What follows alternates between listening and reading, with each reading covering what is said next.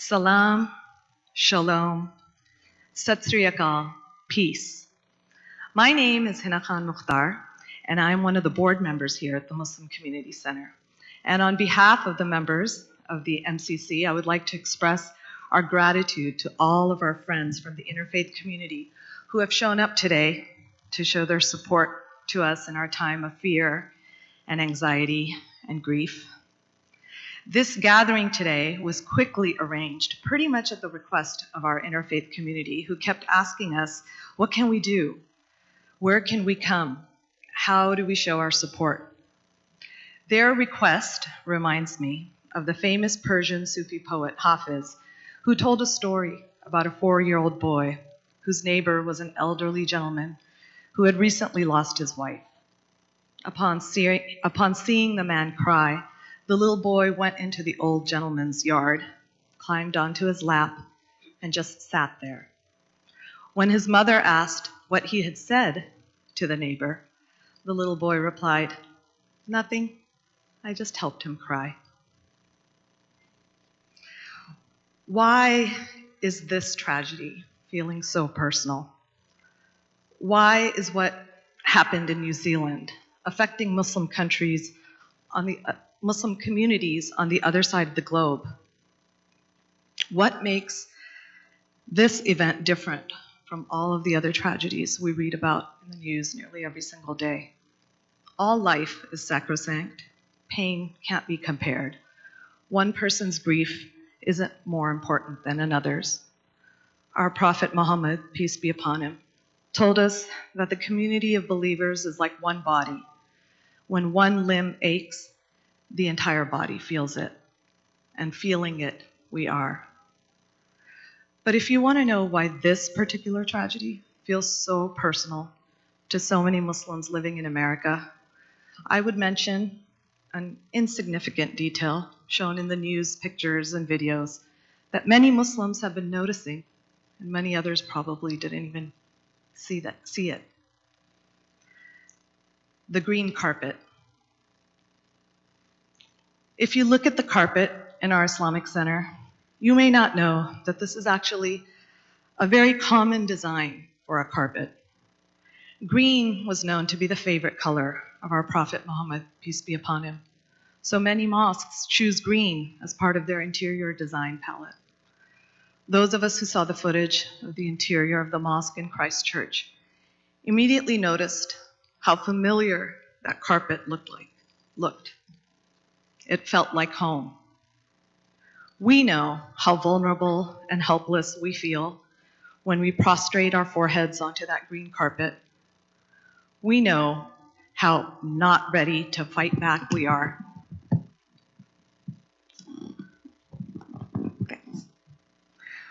We know how not ready to fight back we are when we walk barefoot inside of our mosques on that green carpet.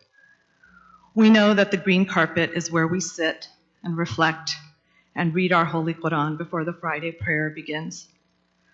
We recognize the design in the green carpet that points us towards Mecca so that our focus is on somewhere else other than here as we queue up on the lines in an orderly fashion so that we can worship as a congregation. And we know that pretty much every Muslim here has asked himself or herself, what would I do if evil ever came bursting into this sacred space? Where would I run? Where would I hide? How would I protect my children, my parents? The survivors and victims of the New England tragedy looked like members of our community here. People from Bangladesh and Afghanistan and Saudi Arabia and Palestine and Syria and Jordan and Pakistan and Asia and Africa and white converts to Islam. They made up all of the myriad faces of Islam that you see only in those countries that are open to welcoming immigrants and refugees. It felt like home. And the man who killed them looked like any of our coworkers or classmates or friends or neighbors or teachers. It felt like home. So it's going to take some time. And that's okay. That's how grief works. You can't rush it. No one says it better than the same poet Hafiz who wrote, "Do not surrender your grief so quickly. Let it cut more deeply.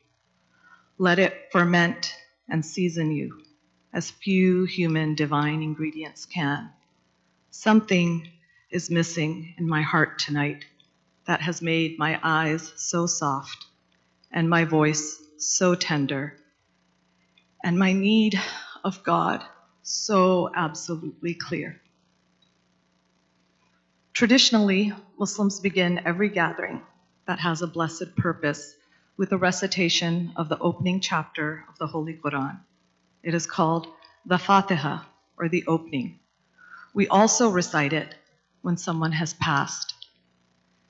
I'm going to take the time now to read out the names of the victims whose identities we do happen to know at this time. Unfortunately, the list is growing as time passes, but we pray that there are no more names to add to this list after today.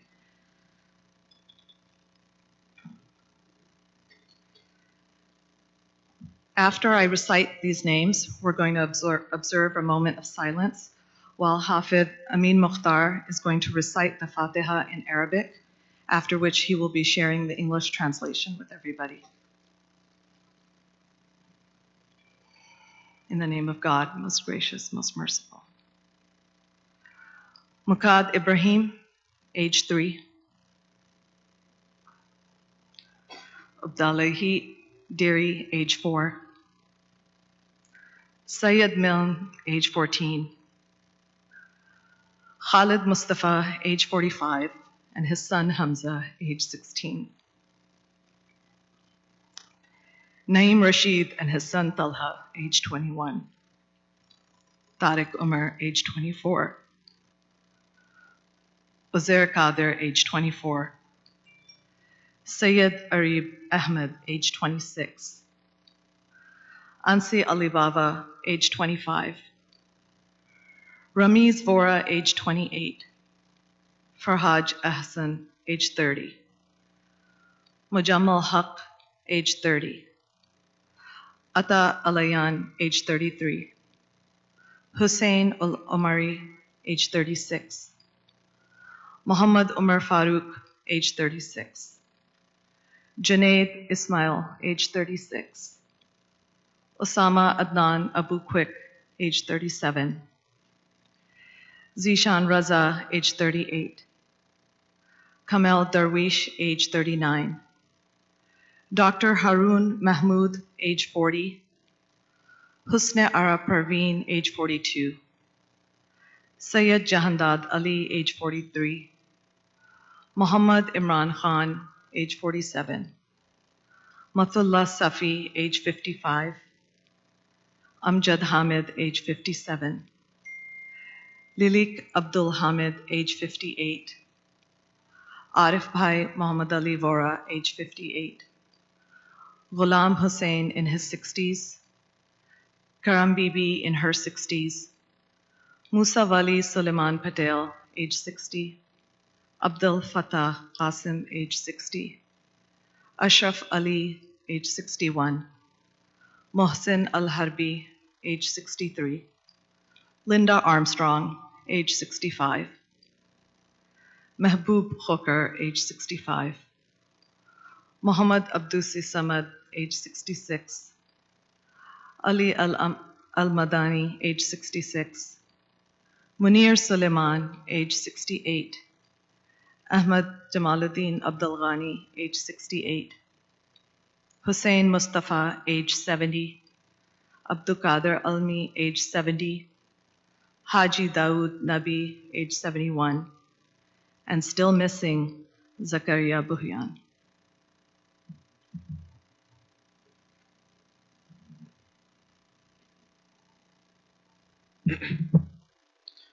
Assalamu alaikum wa rahmatullah. Peace and blessings to you all. أعوذ بالله من الشيطان الرجيم. بسم الله الرحمن الرحيم. الحمد لله رب العالمين الرحمن الرحيم مالك يوم الدين إياك نعبد وإياك نستعين اهدنا الصراط المستقيم صراط الذين أنعمت عليهم غير المغضوب عليهم ولا الضالين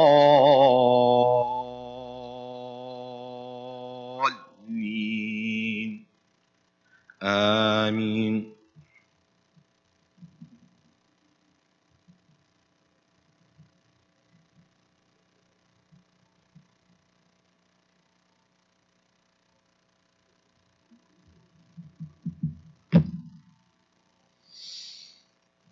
In the name of God, most gracious, most merciful. Praise be to God, the cherisher and sustainer of the worlds, most gracious, most merciful. Master of the day of judgment, thee do we worship and thine aid we seek. Show us the straight way, the way of those on whom thou hast bestowed thy grace, those whose portion is not wrath, and who go not astray. Amen. Thank you.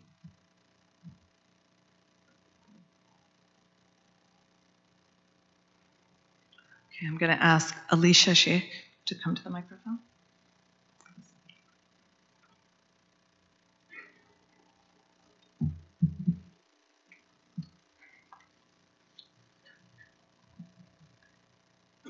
Assalamu alaikum, everyone. May peace and blessings be upon all of you. As mosques, synagogues, and churches and schools and other sanctuaries are gunned down, like many others, fall into the state of despair, waiting for the hope to kick in. Like you all, I sat there looking at headline after headline. 49 dead, 50 dead, 51 dead. I became stuck on that word. Everywhere I turned, that word echoed. That's when I came across a very timely quote that's in the Quran that I'd like to share with all of you.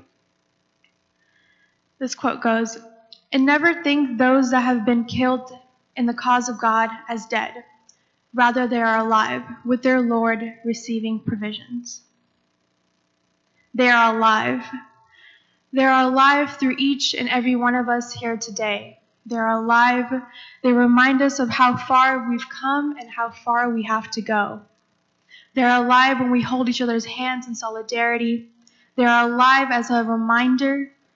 They are with each one of us here today, right now, when we hold each other in a loving embrace, with every tear.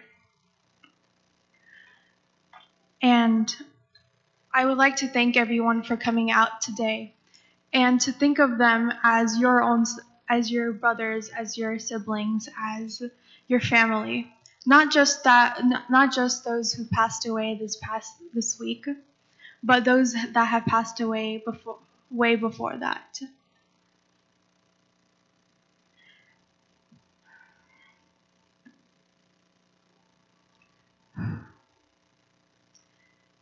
Sorry. I have no words anymore. On my way here, I was thinking of what I could say. What I could say to make this pain a little bit easier. What I could say to alleviate that pain. To be able to walk, to be able to wake up and have hope in my heart. But to be honest, I don't have any more words. The hope that I get is from all of you here. The hope that I get is by looking at you right now.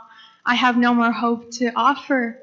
The only hope that I have is when I hold your hand, when I embrace you, when I thank you for everyone. I generally thank everyone for being here today. Thank you so much.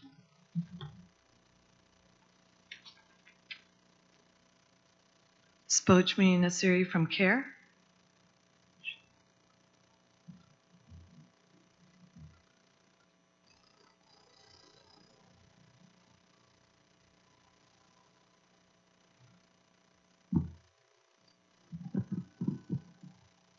Assalamu alaikum and welcome everyone. Like many of you in this room, across our communities, the country and the world, I am heartbroken at the tragedy that took place in Christchurch a few days ago.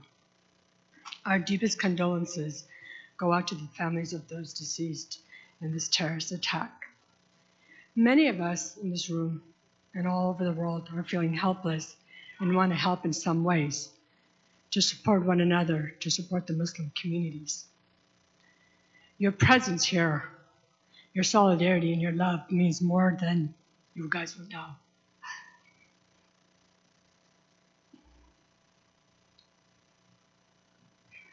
It is your solidarity with us. It is your love with one another, regardless of race and religion, that empowers us to overcome the hate and the bigotry that we're witnessing at extraordinary levels.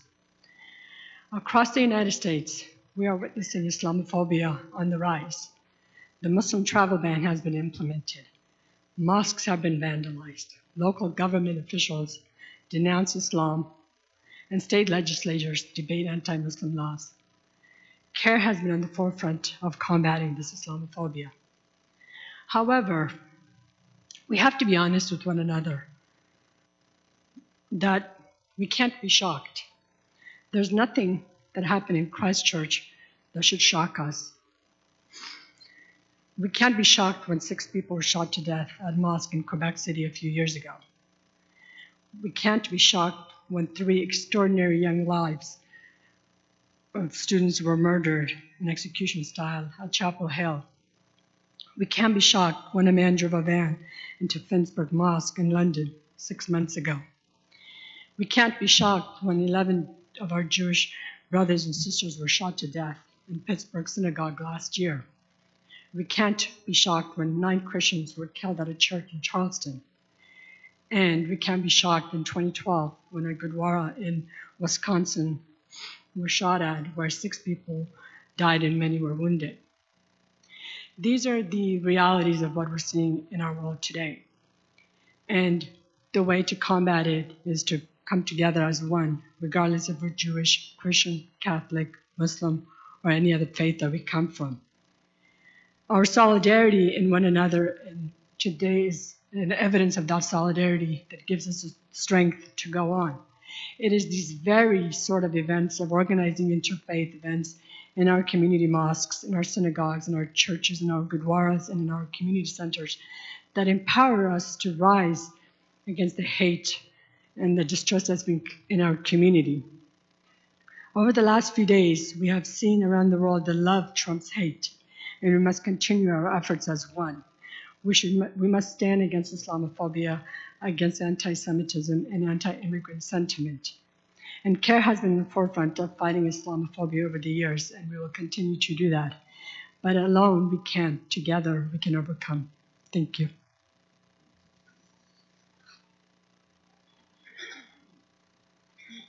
Dr. Asad Tarsin.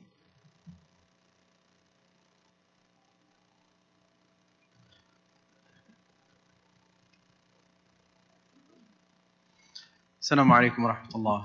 Peace be upon you all. I want to echo what was said before me and what will surely be said again after me, and thank each and every one of you for taking out time to show your support to our community in these difficult times. Unfortunately, I think this is a reminder that no one, no community, no people, no religion have a monopoly on terrorism and violence. Unfortunately, this is a human problem, and we still are working on this so many millennia later. I wanted to share some reflections on the tragedy that took place. I can't help but think how our Prophet Muhammad, peace be upon him, would be troubled by this. In fact, I think this is very reminiscent of the very society to which he came. For those of you who don't know, he was born into a very tribal society, where each group saw itself as an in-group and was threatened by an out-group. And the way in which each group sought ascendancy over the other were endless cycles of violence. The Prophet Muhammad, peace be upon him, being a lover of peace, was very troubled by this. And he worked to fight against this blind tribalism because they were the tribe of so-and-so and the tribe of so-and-so by introducing a new phrase. It's the tribe of Adam, that we are all Adamites, so to speak. So the human family should trump this. And I believe that this is a framework by which we can find healing, God willing. That when we remember that we all come from the same two parents, that there is no in-group and no out-group, we are all one group, God willing, great things can happen. Unfortunately, those two parents have two famous children that we've heard quite a bit about, Cain and Abel. And so we see that this is a human problem when one is threatened by what they see as the ascendancy of the other, what the human being can do. But the Qur'an's narrative of Abel, who it heralds as the epitome of the moral response, says, even if you extend your hand to kill me, I shall not extend my hand to kill you, for I fear God, Lord of the worlds. And so therein we have, through that lesson and the life of the Prophet Muhammad as Muslims, the answer to this problem, which is these cycles must be broken.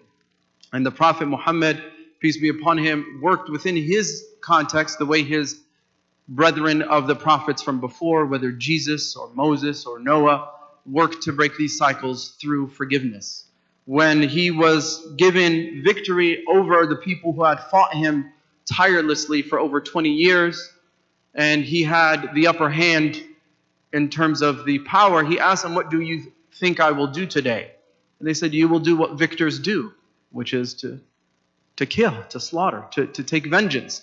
And he said, no, today is a day of forgiveness. I say to you what Joseph said to his brothers, there is no blame upon you all, after Joseph's brothers did this. And so I feel like this would have troubled the Prophet ﷺ, peace be upon him, very deeply. That here we have the human family still not healing from these wounds. And so we have to promote what has been called by one of my teachers a social mercy movement. And these cycles have to be broken with forgiveness and compassion. Even those who fight us, we have to view them with compassion. One of the victims' husbands today, I watched a video, an elderly man whose wife was slaughtered by this man, said that he already forgave him and that he loves him because he knows he must have had much trauma and maybe he wasn't loved as a child. And maybe this is what pushed this man to that. He does this in the footsteps of the Prophet Muhammad, peace be upon him, and all of the prophets. So we have to see humanity in all. There is no in-group, there is no out-group. And I want to again thank all of you for coming here today, our brothers and sisters in humanity, to come and show us the great side of humanity. These tragedies have a silver lining, and we're looking at it right now. We come together, there is much beauty within us, there's much beauty in the world, and this reminds me of the great quote of Martin Luther King, in which he said, darkness will not drive out darkness, only light can do that. Hate will not drive out hate, only love can do that. May God fill our hearts with love, compassion, and forgiveness. May He give the families of those affected and all of us, because it is our family, the patience and the wisdom to learn from this and the courage to heal the darkness and the pain in this world. Thank you. Wassalamu alaikum wa rahmatullah.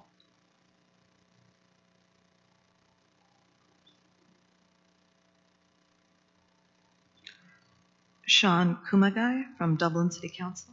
Please forgive me if I said your name incorrectly.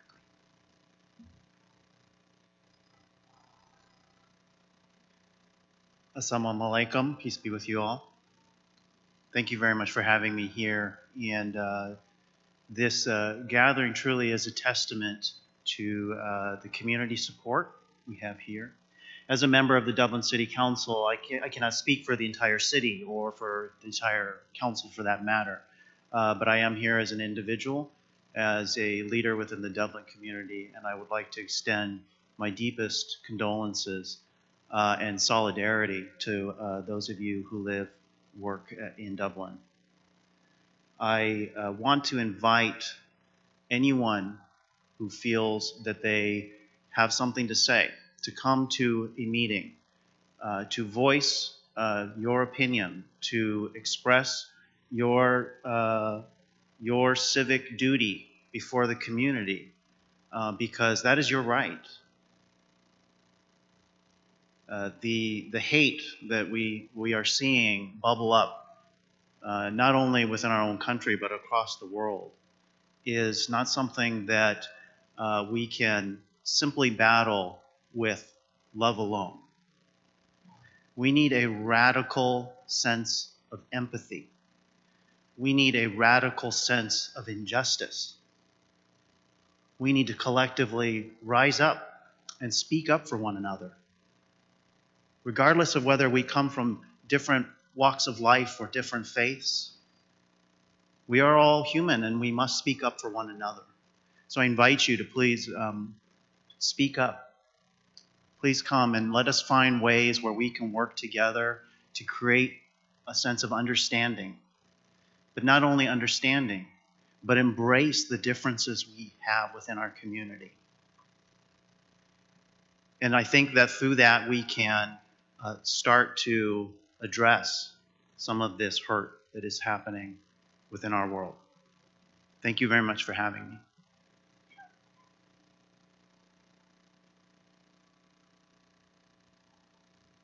Trish Monroe from Congregation Beth Emek, who's also a Livermore Council member.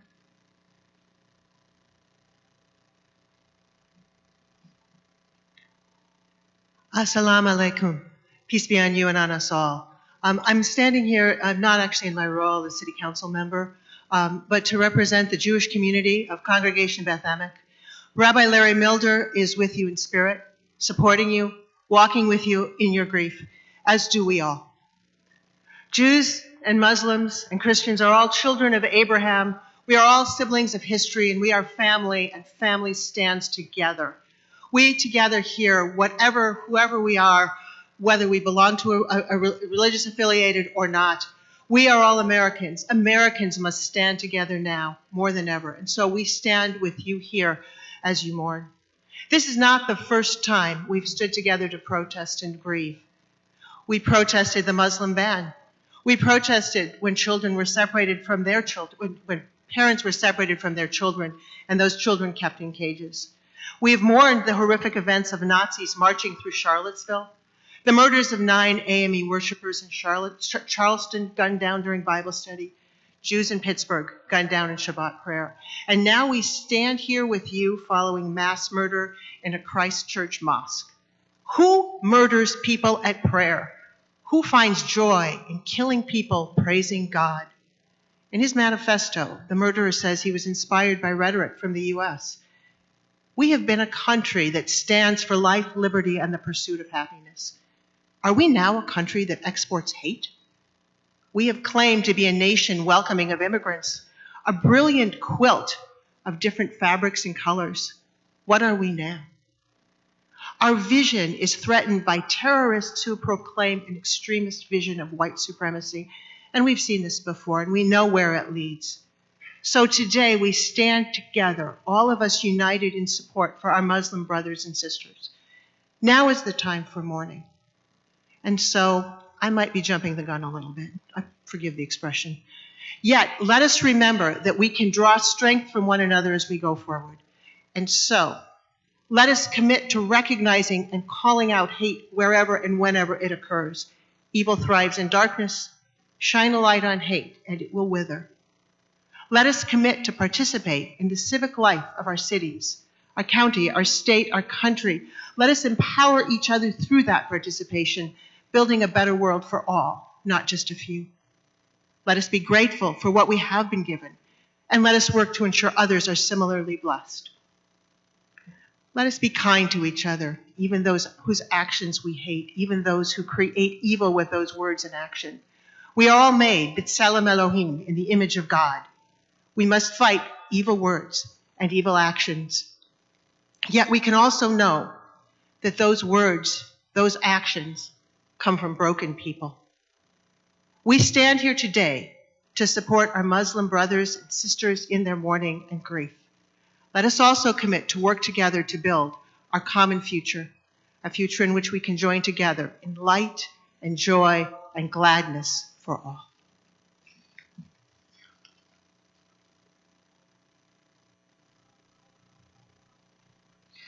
Jaswant Singh from the Tri-Valley Sikh community.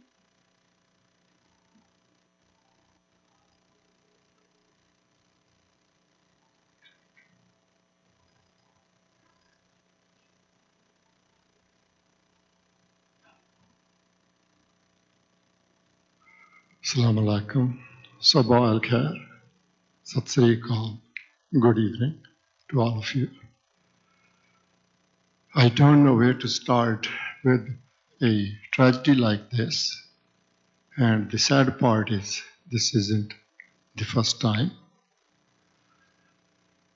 Whether it is a church in Charleston, or a synagogue in Pittsburgh, or a Gurudwara in Oak Creek, or a mosque in Christchurch. This is the act of hate, deplorable hate. That's what we are here to say. We are one human race. Where we come from, where we live, it does not matter. I've been to New Zealand. I've seen it. That's one of a country which is melting pot like our Bay Area. And sad part is when I was there in 2008, I did notice Christchurch was different. Sorry to say, I did feel, being an Indian shopping in the bazaars, I did feel there was a little bit of a chip on the shoulder of even the shopkeepers. So what I'm trying to say is we need to stand together, send a message of love. Martin Luther King, whose birthday we just recently celebrated, said we should judge the person from their character, not the color of the skin or their religion. And I 100% follow that. I want you to know all the Muslim community of Tri-Valley, Bay Area, and the world, we stand with you. I represent Tri-Valley Sikh Center, and we are really, really hurt from this, because our community has been also on the receiving end, not once, but for the last 500 years. And I can tell you how much it hurts. We feel your pain. We don't know how to correct it, but I do know that we, all of us, need to do something about it. I personally have been supporting Southern Poverty Law Center. I don't know how many of you are aware of it. They publish intelligence report, and their job is to monitor those who are hate mongers. Does not matter whether they call a white supremacist or any other hate group. They monitor them. I don't know how many of you knew when in Wisconsin, a kid committed suicide in school because he was, I believe, gay and was bullied. They are the ones who went to the school board and made the change. When a black guy was dragged behind a pickup truck in Texas and killed to his death, the local police smacked their wrist and let them go. But this was the center who went after and had them punished. Why I say that? Because there are certain organizations where we can help and help make a difference. And I would request that you take a look. I will leave this here, and it will be worth it to look for organizations who support a cause to prevent hate mongers.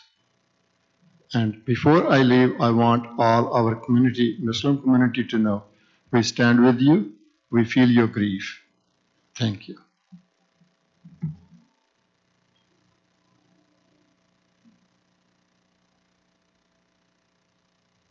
Reverend Andrew Lavan from St.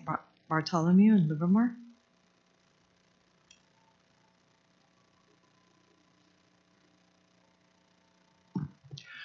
Good afternoon. I bring you love and greetings from St. Bartholomew's Episcopal Church in Livermore. Let me say that again. I bring you love and greetings from St. Bartholomew's Church in Livermore. I just want to let that settle. You are loved by a group of people, many of whom you probably have not met, but we reach out those arms in spirit and in tangible ways, and I just want to make sure that that is known. It strikes me as I stand here today and as I heard this horrible news that if our religion is defined not so much by the doctrine we profess, but by the faith that we actually live in our day-to-day lives, that in today's world there are only two religions. There is the religion that, as Dr. Tarsin said, sees us all as children and creatures of the same God. Every single one of us is an Adamite or an Evite. There is no such thing as the tribal divisions between the blessed and the cursed, between the in and the out. Those distinctions simply don't exist in the mind of God and in the economy of God.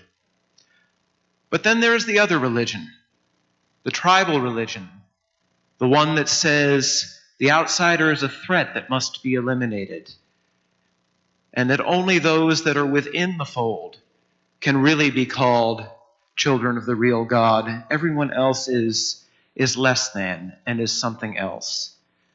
Well, there's no question as I look around this room that nobody would be here if we were not adherents of that first religion. And that first religion has some noble origins. And I think it's important that we all educate ourselves. And I know in a moment of terrible grief, it may be a little presumptuous to speak of that, but I believe that the pathway forward, the pathway that leads to peace, to a world where this happens less and eventually not at all, requires of us a certain depth of understanding that may be greater than we yet have. So this first religion does have some noble origins. If I were to begin a prayer with Most High, Omnipotent, Good Lord, many might guess Islam and not Christianity, obviously not in the English language, as the source of that prayer. But others know that this was the formulation that St. Francis of Assisi almost always used in his prayers. He did not receive this from his training in the Judeo-Christian tradition. He received this from his travels and the experiences and the education that he had going throughout the Muslim lands of the world. We have been interpollinating for so long that we do not know how to exist otherwise, but we try to pretend that we haven't. We try to hold on to notions of ethnic purity, of racial purity, of religious purity, and yet reality always encroaches upon that illusion. Think about it for a moment. I cannot imagine a Christianity without the witness of Francis of Assisi, who pulled his wisdom from outside the Christian sphere, or for that matter of St. Thomas Aquinas, who went back to the wisdom of the ancient Greeks and Romans. I cannot imagine an American music without Africa. I cannot imagine so many of the beautiful, artistic, and scientific, and mathematical, and philosophical traditions of the world without the influence of people that those who adhere to those traditions might call the outsider. But there is an even better reason behind adhering to that first religion. Because if there is one thing that all of our varied faith traditions, and I don't mean to erase the differences, we are very different from one another in so many ways, and those distinctions are important and were never meant to be erased. But if there's one thing we hold in common, it's a vision. That vision differs in detail, and it goes by many different names, but whether we call it shalom, or paradise, or heaven, or nirvana, or whatever other name we might give it, we all share that vision of a perfect and blessed peace, of a state both inwardly and outwardly where violence and warfare and hatred are simply unknown and unconscionable. And we share the belief that the transcendent and the divine that made us and within which we live and move and have our being made us for the purpose of striving for that state and ultimately achieving it. Well, it simply defies reason to say that if that is the reality in which we exist, that violence and hatred and elimination of the outsider could possibly be a tool for achieving that end. It's simply not possible. So the only way we can create the very thing for which we were created is to use the weapons of peace, to begin living shalom and salam in the halting and incomplete way that we of course must in this time and in this place and in this world, but right here and right now. And it means that our weapons are in a way very weak. The weapons of the second religion are far flashier and at first glance far more effective. But in gathering today the way we have, we are employing those weapons of peace to the fullest. And let's not wait until something like this happens again before we do this again. Tomorrow, when there's nothing horrible in the news headlines, let's do it again anyway. And same with the next day, and the next day, and the next season, next Ramadan, next Passover, next Holy Week and Easter, next festival, next occasion, next opportunity to simply smile at your neighbor who looks and believes and speaks very differently from you. Let's do it every single day. Those weapons of peace will win.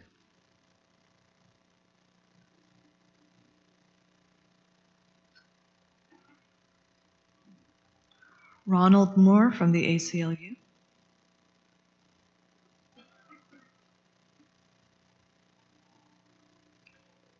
Standing next to me is Erica Leonard, our chapter board chairperson. Again, doesn't it rip your heart out? And another hate crime, all emotions awakened, a pain and sorrow and fear that traverses the sea to us, even here and now. Hate knows no faith, no ethnic, nor racial, nor cultural boundary. It seeps into our communities, into our islands of trust and goodwill, dividing and dishonoring our connections and integrity, and threatening our peace, tranquility, and security. There are too many attempts to rip apart the fabric of our mutual humanity, forces against our personal and conjoined selves brought against us to break our wills, attempts to separate our connections, to replace our hope with despair. We come together in our despair, but in our unity we give one another strength and hope. The broken bone heals stronger than before. Into this darkened vision we search for light and find it in our mutual grieving, unity, and unwavering commitment to mutual respect, equality, and the standing together for human rights. Those of us of the Alameda County Paul Robeson chapter of the American Civil Liberties Union of Northern California, while speaking as volunteers, stand with you in your grief and sorrow. We are appalled at all actions of hate. The American Civil Liberties Union fights to make sure that the rights and liberties guaranteed by our United States Constitution applies to immigrants regardless of immigration status. We challenge the serious civil rights violations faced by immigrant communities.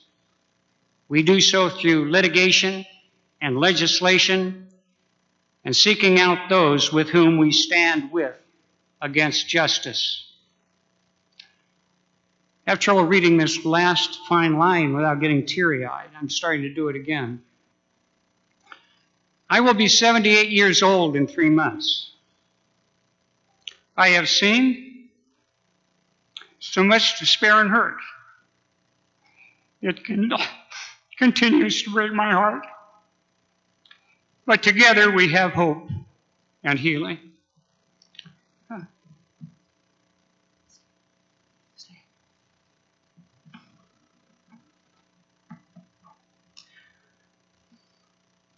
Our coming together on this day is one embodiment of the collective power that will and that must rise in response to all acts of violence and hate motivated by Islamophobia, as well as in response to all other bias-motivated violence, harassment, and discrimination. As I look at everyone here, I am confident that such acts will only serve to fuel our commitment to love and to find our devotion to one another. We will not give in to hate in any form it takes. On behalf of the board of the ACLU of Northern California's Paul Robeson Alameda County chapter, all of us volunteers who are your Alameda County neighbors, I stand before our Muslim neighbors especially, offering deepest condolences with the acute awareness that condolences alone would be hollow and insignificant without action. That standing in solidarity at this time requires a profound and enduring reinvestment in our commitment to fight against discrimination and injustice and for civil rights and liberties to be enjoyed fully and equally by all. We commit to standing with you, our Muslim neighbors and family members and colleagues, and working together toward a future free from fear of identity-based violence in our neighborhoods, our communities, our workplaces, and our houses of worship. This necklace that I'm wearing was given to me by a dear friend in New Zealand. She gave it to me years ago as I headed in to face a challenge that I needed to face alone. And with her gift, I was less alone. And so I was strengthened by connection and community.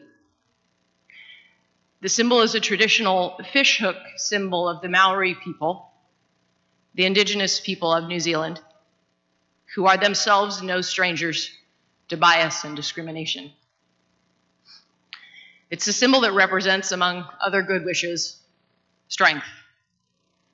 It reminds me on this day of the true potential of caring, compassion, and connection, as we, a gathering of people of all faiths, as well as of people who, like me, represent no faith tradition, as we gather to grieve and seek healing together in community here. She in New Zealand and they and their Muslim neighbors and allies grieve and seek healing together there. And we are connected then and strengthened. Our shared commitment is by far greater than any act of hate. So let us each go forward carrying the strength of us all here and there, but not just carry it, use it, and fight for what is right.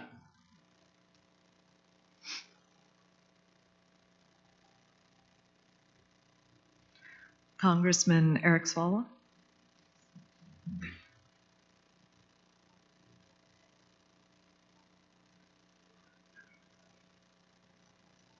Assalamu alaikum. We are here as a community in this center of worship, a community so diverse, a community so welcoming, to mourn for the lives that were lost in New Zealand,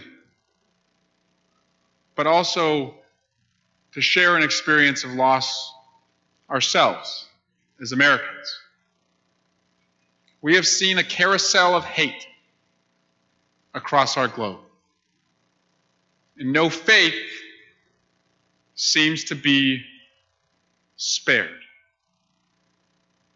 It wasn't too long ago that this community came together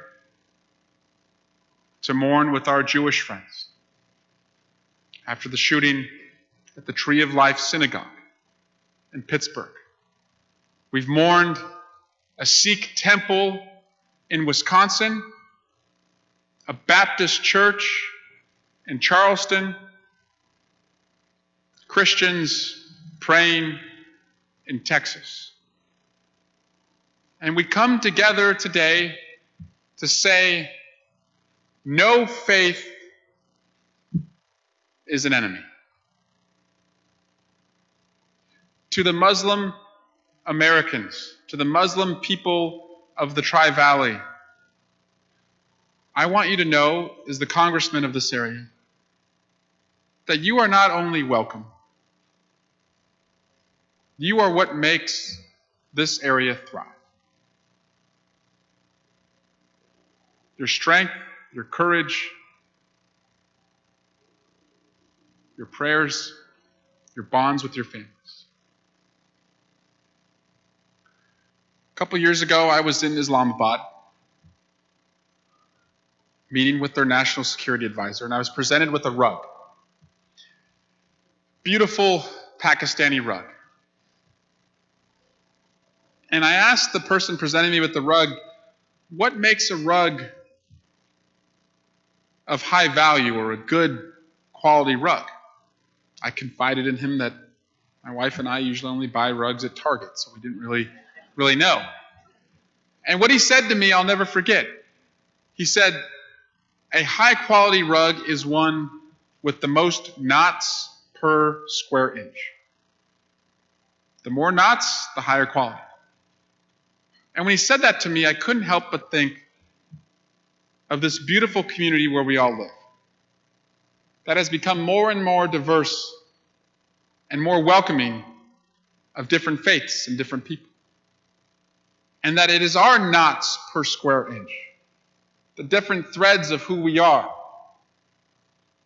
the diversity that is woven together, that is our strength and our quality. And we are stronger today because Jews and Muslims and Christians and Mormons and non-theists have come together to mourn. But what we also say is that if America is going to condemn the attack that happened in New Zealand, we can only have clarity and leadership in our condemnation if we too lead by example. And we must be honest that as a country, we're falling short.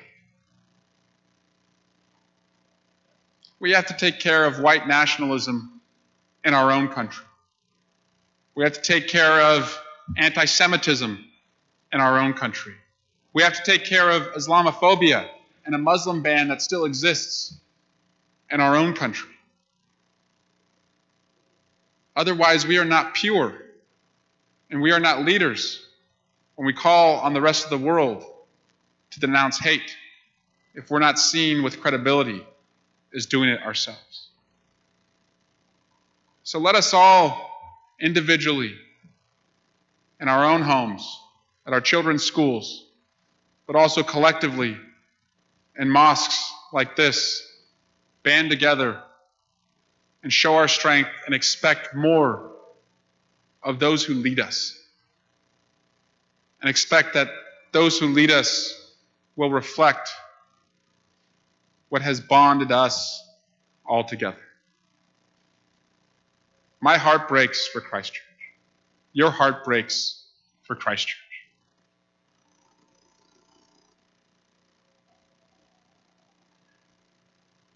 but we're going to get stronger. We will heal from this. And we will be able to look at our children and say that we came together after one of the greatest, most devastating tragedies that ever occurred to people of faith in our lifetime, people we had never met. And because we came together, our children's future was a little more inclusive, a little more accepting, and a little more bright. Thank you to the MCC for convening us. Thank you to each and every one of you for caring so much to come. And may the memories of those 50 individuals, an ocean and time zones away, never be lost, but carried on in the respect and dignity we show for each other. People of different faith, people who are our neighbors, people who are all our fellow Americans. Thank you.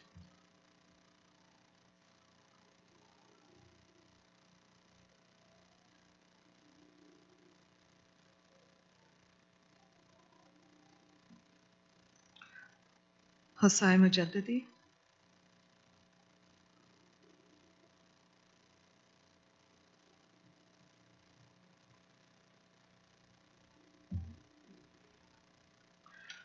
Bismillah ar-Rahman ar-Rahim. In the name of God, the most gracious, the most merciful, I greet you all with the universal greeting of peace. Assalamu alaikum wa rahmatullahi wa barakatuhu. Dear respected guests, esteemed panelists, and beloved community members, I'd like to personally, as well as on behalf of the MCC, express my deepest gratitude to each and every one of you for being here today. Earlier this morning, I was at another local mosque, the San Ramon Valley Islamic Center, where I spoke to a large group of middle and high school students during their Sunday school program about this recent tragedy. Prior to my talk, the students were given index cards and asked to submit questions or comments about the attack, how they were feeling, and their reflections in general. There were several thoughtful comments and questions about the attack itself, the motivations of the terrorists, the victims and their families, their suffering, and how we as a community can better protect ourselves from future attacks. As I was going through each card and I looked at their sweet and innocent faces and how deeply puzzled and conflicted they were by how someone could do something so heinous, I had to fight back my tears. Our children have sadly inherited a world that is rife with confusion, hatred, and violence. Their normal is nothing like our normal when we were their age. We were busy being children, oblivious to the darkness of the world, while they are children who've been born into it and are surrounded by it every day. Like ships that are sailing aimlessly and lost at sea, they too are desperately looking for the light. And that is why the work that we do matters so much. Whether we are fighting on the front lines of this battle politically, reaching people through education and dialogue, or we're protecting the beautiful souls that come to our respective spiritual centers for guidance, we are all shining our light in one way or another. But when we come together, as we are right now, in this moment and in this sacred space, and we put our lights together, we create a beautiful kaleidoscope of different colors and shapes that reflect stronger, brighter, and has a much farther reach. When we stand together and speak in one unified and beautiful voice, just as we have today, we effectively drown out all the noise and ugliness born out of hatred and violence. In the aftermath of these horrific events that have become far too common in our broken world, we may not be first responders in the technical sense, but we are certainly part of the triage team, spiritually speaking. Many people look to us for strength, for help, and for healing. May God, the most compassionate, the most merciful, give us renewed and continued strength and patience to help as many souls and heal as many hearts as we possibly can. I will end with one of my favorite quotes from one of the most beloved television personalities ever that we all know, Mr. Rogers, who once said, "When I was a boy and I would see scary things in the news, my mother would say to me, 'Look for the helpers. You will always find people who are helping.'" May God always count us among the helpers, and may He increase our numbers so that our light eclipses whatever darkness may come our way. Thank you, and may God bless you all.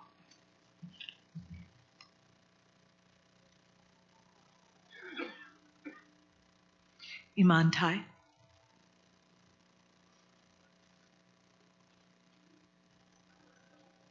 have to move this way down.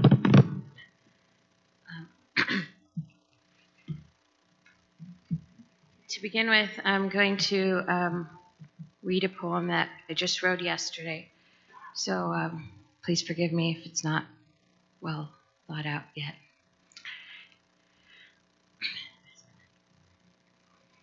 Hearing the stories of people we've lost sends me spinning.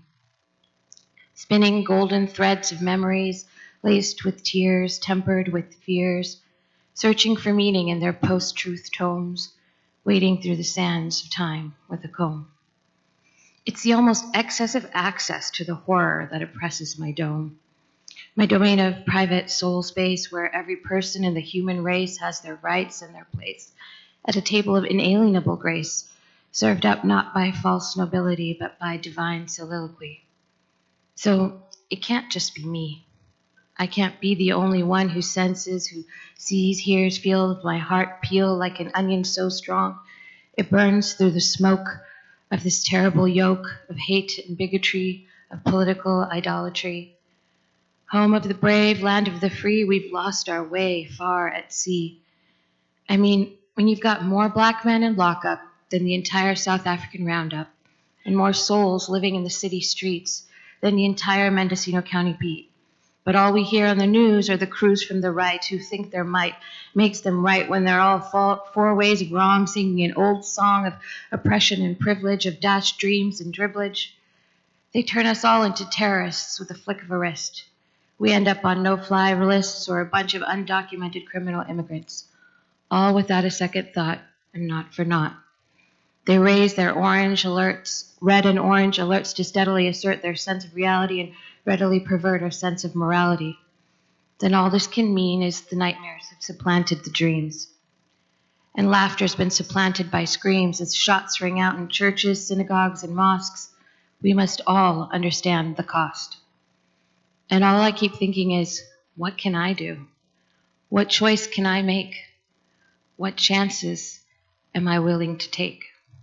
Will I fear to be me? Will I fear to speak truth in poetry, or will I walk with dignity? So echoing the call of our creed, I say, serve human needs. Serve another with compassion, whether or not it's out of fashion. Remember, the unknown soldier's worthy of remembrance precisely because no one knows his name. His cause is his moniker and his endgame. Would he have fought less valiantly? Would he have said, it's all about me? Or did he give his life to see the best there is in Lady Liberty? We must all be the heroes we're destined to be. In our everyday choices, with our average voices, we must call out for what's right and shun the wrong, so that in these darkest nights, through this crucible of pain and fright, we can find the strength to stay our path and reach for light. With that, I'd like to just talk a little bit about each one of the victims. I'm going to cycle through.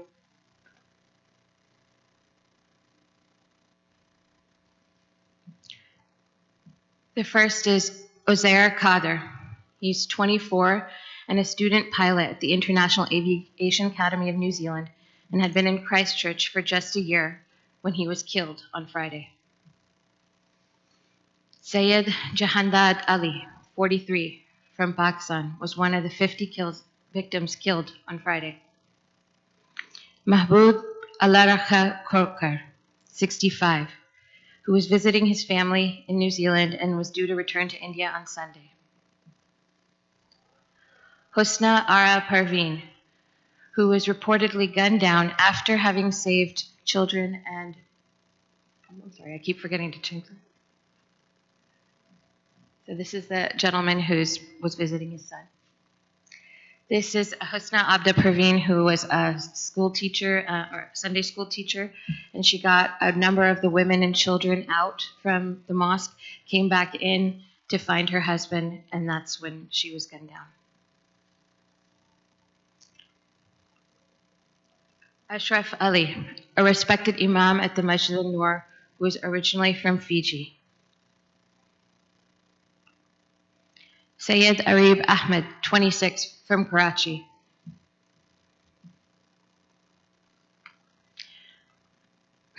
Linda Armstrong, a native New Zealander, embraced Islam years ago and was a well-known face at the mosque.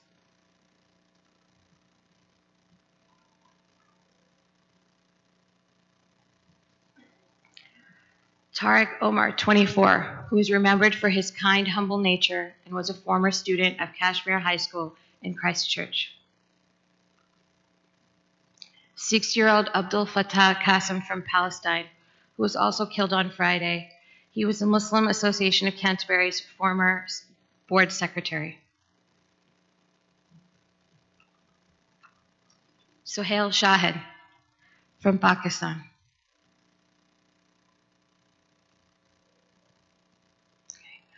Four-year-old Abdullahi Diri, who was named amongst the dead, both he and his father Adnan were shot, while 4 of his siblings escaped unharmed. Abdullahi's family fled Somalia in the 90s and made New Zealand their home. He was the youngest of his family.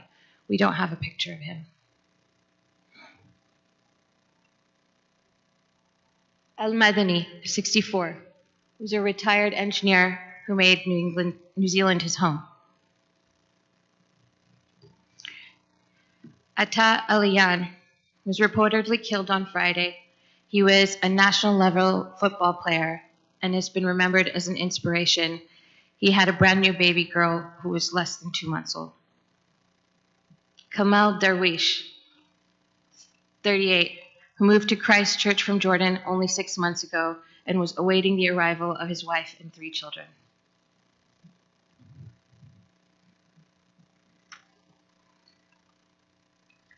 This gentleman and they're a father and son. Ramiz Arif Bhai Vora, 28, and his father Arif Bhai Muhammad Ali Vora, 58, were both shot dead on Friday while worshiping together. The 20-year-old lived and worked in Christchurch and had a baby daughter 1 week before he was killed on Friday. Muhammad Omar Farooq, 36, from Bangladesh. Amongst the other victims is Munir Suleiman, 68, from Egypt, who is a design engineer and worked at Scott's Engineering in Christchurch since 1997. Zahin Reza, 38, is also amongst those killed and was a mechanical engineer who moved to New Zealand from Pakistan in 2018. Both he and his parents, Ghulam Hussain and Karam Bibi, were killed at the Linwood Masjid Mosque. I don't have any pictures of them. Ansi Alibaba came to New Zealand to pursue a master's degree in agribusiness management at Lincoln University. Lilik Abdul Hamid, 58, was from Medan, Indonesia, and he died on Friday, leaving behind 2 children.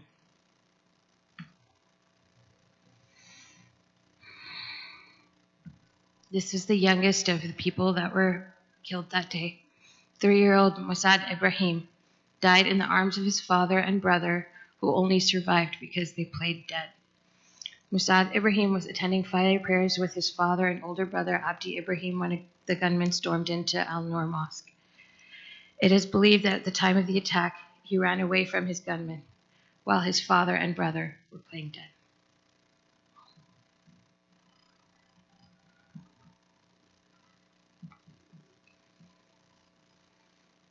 This is Amjad Hamid, 57, who is a senior medical officer of cardiology and a rural hospital consultant in Hawera Hospital, New Zealand.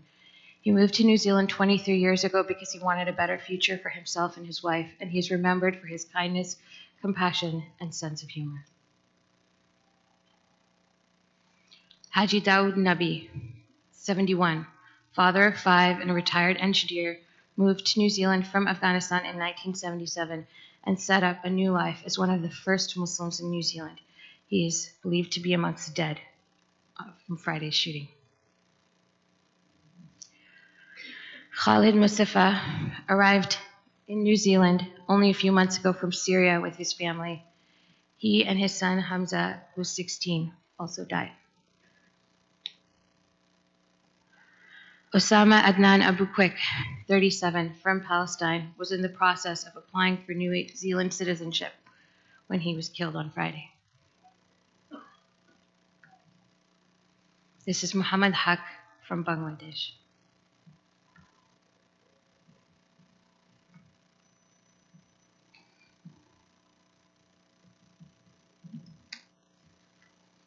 Another amongst the dead is Musa Vali Suleiman Patel, who was visiting Christchurch to see his son and was a highly respected leader of the Fiji Muslim League in New Zealand.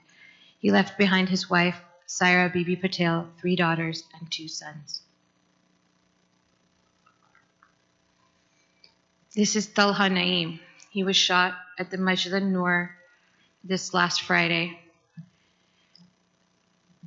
This is his father, Naeem Rashid. Witnesses have said that after watching his son shot, he got up to wrestle the gun away from the shooter on Friday. His bravery allowed others time to escape, but he was badly wounded and sadly later died in hospital. Hussein Al-Umari was a regular at Masjid al-Nur where he was killed.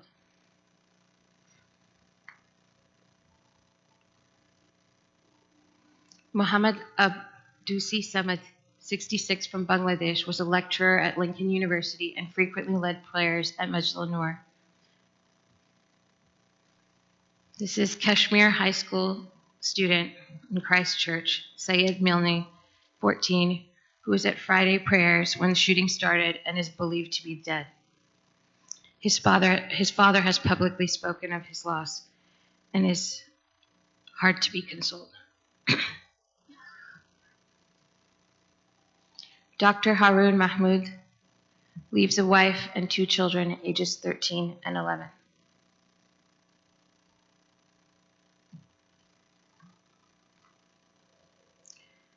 These last few people are people that are missing and or injured, and we're not sure what their status is. A spokesperson for the Pakistani Ministry of Foreign Affairs has confirmed that 5 Pakistani citizens are missing. Amongst them is Syed Jahandat Ali, who is believed to have died.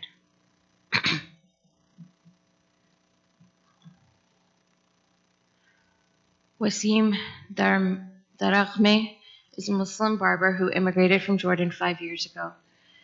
He and his beautiful daughter were shot on Friday, and they're in critical condition.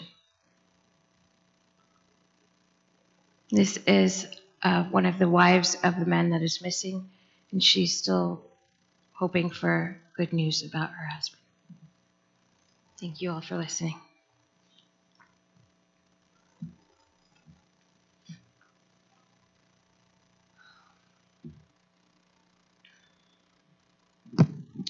We're going to end the program with some Quran recitation. I'm going to invite Mahdi Amin to please come recite some Quran so we can end on a positive note.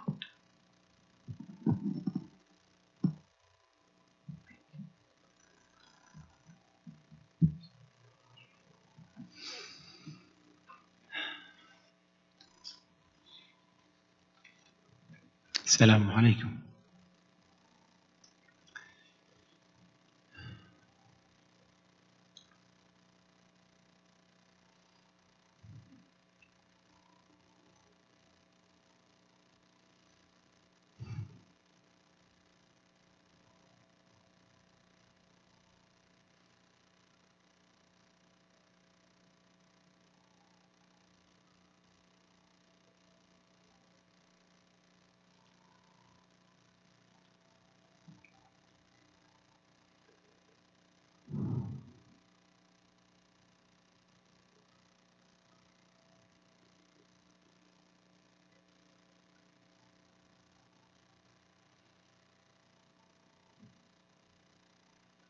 أعوذ بالله من الشيطان الرجيم بسم الله الرحمن الرحيم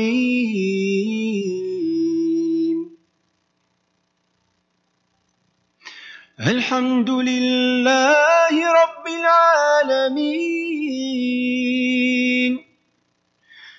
الحمد لله رب العالمين الرحمن الرحيم مالك يوم الدين إياك نعبد وإياك نستعين اهدنا الصراط المستقيم صراط الذين أنعمت عليهم غير المغضوب عليهم ولا الضالين يا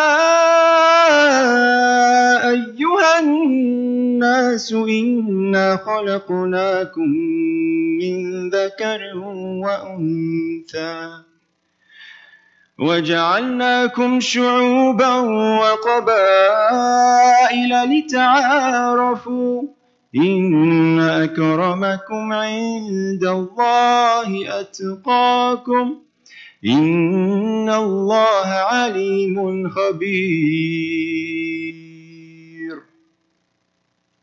بسم الله الرحمن الرحيم الحمد لله رب العالمين اللهم صل وسلم وبارك على سيدنا محمد. God, we began in your name and we end in your name. We begin calling you and we end calling you because we need you. We need you. Sometimes we forget how much we need you. Sometimes we feel like we're independent of you, but we need you. And we thank you. We thank you profusely for letting us feel in these moments like we are in the eye of the storm. We thank you for this beautiful moment that we have shared here as humankind. We thank you for letting this heinous murderer who tried to bring hate, he failed because I see love. We thank you. He tried to make Muslims feel unwelcome, but I feel more welcome. We thank you. He tried to make mosques feel more foreign, but people have discovered that their doors are unlocked without gates. We thank you, although he threw some bullets, many more flowers were thrown. We thank you, he tried to divide us, but you have brought us together. We thank you, as he failed to incite despair, actually we see more hope. He tried to make us weaker, but we are in fact stronger. We pray to you, O Lord, O powerful, O magnificent, O mighty, for those who have passed away, that you have mercy on them. Ameen.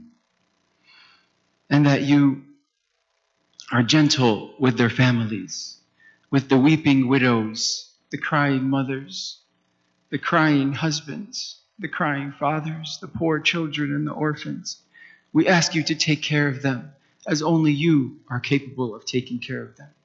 And we ask you, Almighty Lord, in this moment, to not let them die in vain. Not let them die in vain. Let us wake up and continue to wake up. Let us wake up as humanity and as continents and as countries and as communities and as villages and as towns and as families and as individuals. Let them not die in vain. We ask you to let us live out our personal lives with the strength of love. It's easy for us to love when people are lovable to us. But we ask you to let us have the true kind of love and to love others when they are not so lovable to us. We ask you to let us connect with the one who pushes us away, to give the one who's stingy to us, and to forgive the one who harms us. We ask you to let us be people in this world of confusion to bring clarity. Where there is darkness, we bring light. Where there is ugliness, we bring beauty. Where there is hate, we bring love. Where there is vice, we bring virtue. Where there is commotion, we bring stillness. Where there is conflict, we bring peace. Where there is ignorance, we bring knowledge. Where there is fear, we bring safety. And where there is pain, we bring healing. We call upon you. We turn to you in this moment. We ask you to accept our prayers. We ask you to grant us the mindfulness of you that prevents us from disobedience. We ask you to grant us obedience that leads us to your paradise. And we ask you to give us the conviction and certainty in our hearts that let us navigate the difficulties of this world. We ask you to accept our prayers. And we thank you for bringing us all together here today. We thank you. We thank you. When I look out, I see a carpet with many knots right now. The most beautiful carpet. And we thank you, O majestic Lord, for this moment.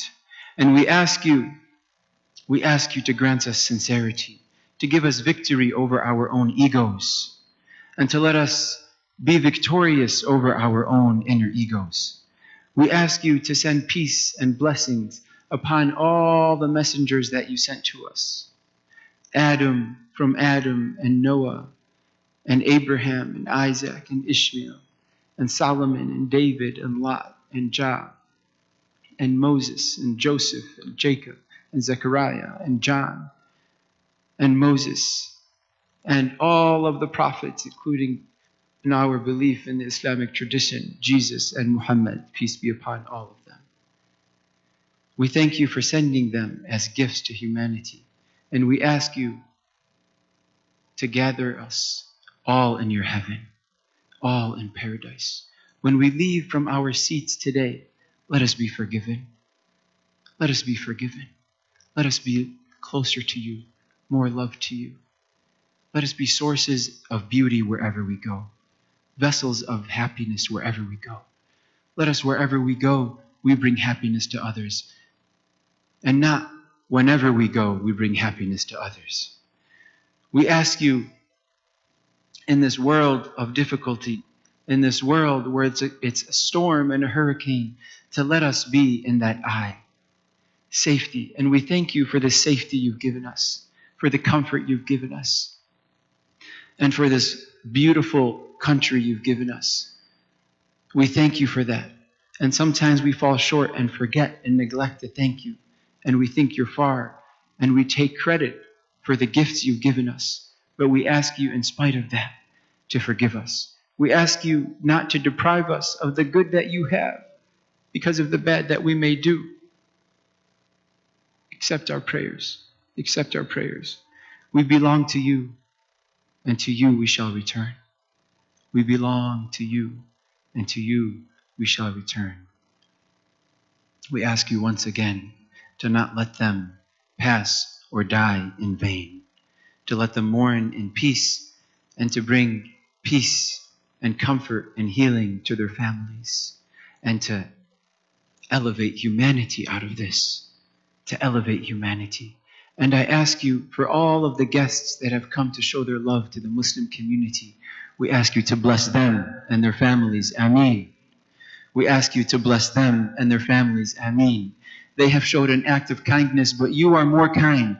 Be kind to them, Ya Allah. They have shown an act of love, but you are more loving. Show them love, Ya Allah. They have shown an act of generosity, but you are the most generous. Show them generosity, Ya Allah. Ya Allah, Ya Allah, Ya Allah. Oh God, Lord, Creator, To you we belong, and to you we shall return. We thank you, we thank you, we thank you, and we ask for your forgiveness. And our final prayers are, all praise is due to you. Walhamdulillahi Rabbil Alameen. Wassalamu alaikum.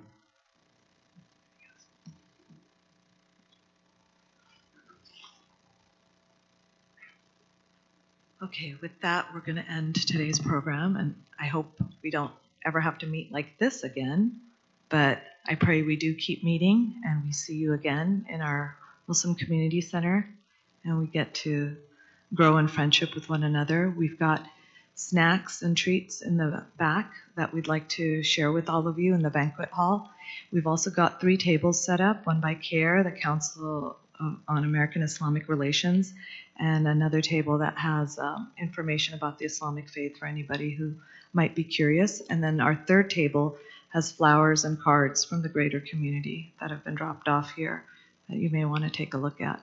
Thank you again for coming. May God bless you all.